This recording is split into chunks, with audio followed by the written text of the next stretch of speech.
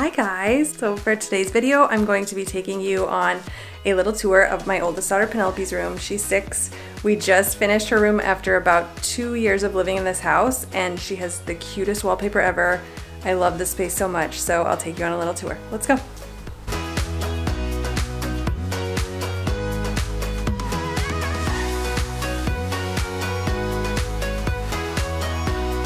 When we moved into this house, it was all very builder basic and plain.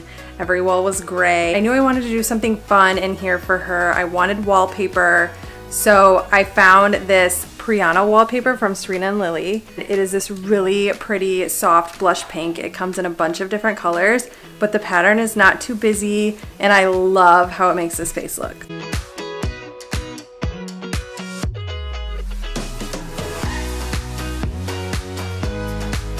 The bunnies just kind of happened. I didn't come into the design of this room with a bunny theme in mind. I found the knobs for her nightstands from Michael Aram. They're all handmade and they were actually silver, but I wanted to go with brass, so I used Rub and Buff. If you're a crafter, you're probably familiar.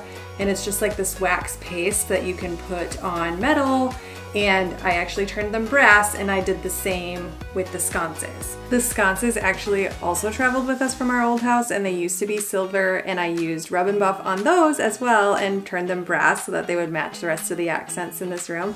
They're so pretty. They give off the softest glow at night. I love that she can turn them on to read and sit in her bed, which she does all the time, by the way. And they're plug-in. They're not even hardwired. I was a little nervous to do that with wallpaper. The bunny prints are actually from Etsy. They were printable. They literally were like under $5, I think. And I had them printed at Staples, and then I just throw them in my Holy Grail IKEA Ribba frames, which I have in tons of places in my house, and hung them in a trio with this really pretty like peony print from one of my favorite shops called Sister Golden. I have another one of their prints in my other daughter's room, which I'll do a tour for that room next, and they're just the most beautiful quality ever, so check them out. Her Roman shades are actually custom from a place called Woven Home. They're in like this really beautiful cream linen. And since we have a lot of whites going on in here too, I love that they're like ivory, they're really creamy, they're not too matchy-matchy with the rest of the room. I did not want this room to have like traditional elements in it at all. I wanted it to be more fun and whimsical. My daughter is 6. So I went with these mid-century nightstands that I found on Amazon. I love the tapered leg. They were pretty inexpensive for a set of 2.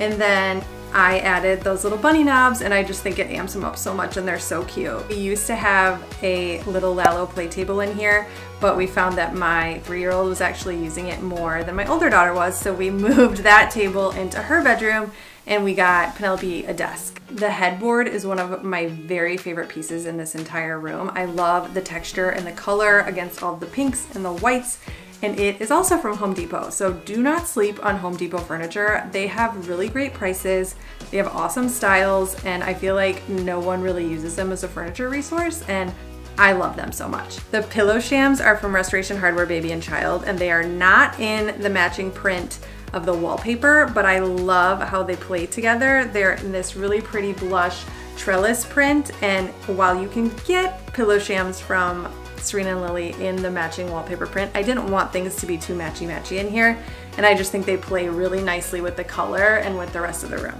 The light fixture is probably my second favorite thing in this room besides the headboard, and as soon as I saw it, I knew I had to have it. I actually ordered it like 2 years ago on Black Friday, and it took like a year to come in. It was on crazy back order, but the leaves on it are almost identical to the leaves on the wallpaper. I could not have it. One of my very favorite rug sources is Annie Selke, and this wool rug I used to have in my old office, actually in our old house. So this has traveled with us now here, and I think it works perfectly in Penelope's room. It's the perfect color to match her bedding and the wallpaper. It's really easy to vacuum, which is really essential in a kid's space or a nursery. I had a rug in my other daughter's room, and like the vacuum could barely get over it.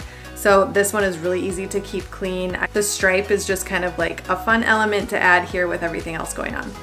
So behind me, we just added these IKEA picture ledges, which I also have in 2 other places in my house. They're really inexpensive, but so fun to use as book ledges. You can use them as picture ledges too. I think that's what they're meant for. But I'm using them as book ledges in our playroom and my other daughter's room. And it's just super fun to display the books that she loves right now or switch them out with the seasons.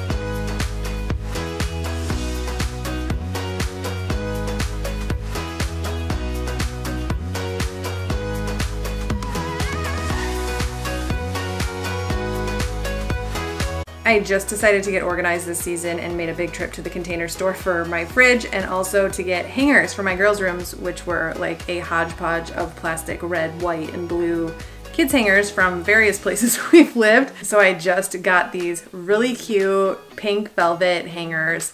I got like the monster box of like 50 and I split them between both my girls' rooms, and her clothes look so much cuter. It all looks so uniform in there. I love it so much. I will do my other daughter's big girl room tour next, which she also has some of the cutest wallpaper ever.